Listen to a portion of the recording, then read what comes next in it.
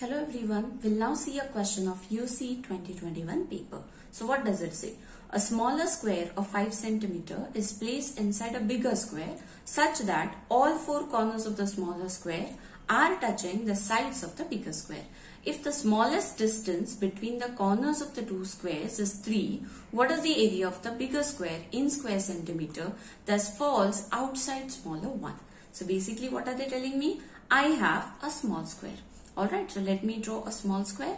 Here, this is a square whose sides are 5 centimeters each. And now, I'll have to place this in a bigger square.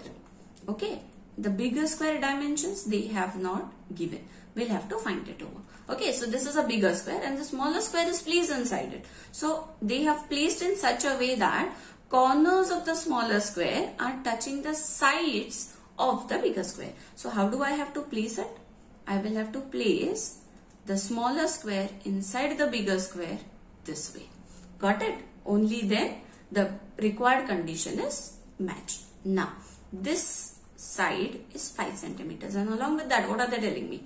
The smallest distance between the corners of the two square is 3 centimeters. So, I can take any one distance as 3 centimeters. Now, check.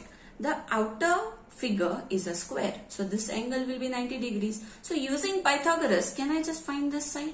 I can, right? This is a Pythagorean triplet. So, if this is x, 3 and 5, definitely the question mark value should be 4. We can verify.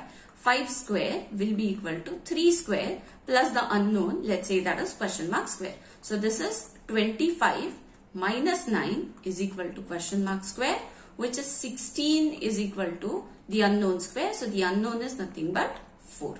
So, this is how I get the remaining side of the outer square. Now, see, if this is 4 and this is 3, that means the remaining sections, that is if I go with this triangular part, obviously this is going to be 4 and this is going to be 3. So, what is the total side of the outer square? I can take it to be 4 plus 3 is equal to 7 units. And the internal square is of side 5 units. And we need to find what is the area of the bigger square that falls outside the smaller one.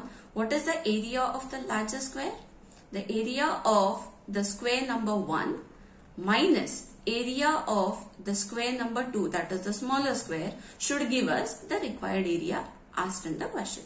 So now the larger square has a side of 7 centimeters or 7 units. So, area of square is side square. So, this is going to be 7 square minus internal square is side 5. So, 5 square is equal to the required area. So, 7 square is 49 minus 5 square is 25. So, this gives me 9 minus 4 that is 9 minus 5 that is 4 and 4 minus 2 that is 2. So, the answer is 24 centimeters. That's the required area in the question. So, that's it with the question as well. Thank you.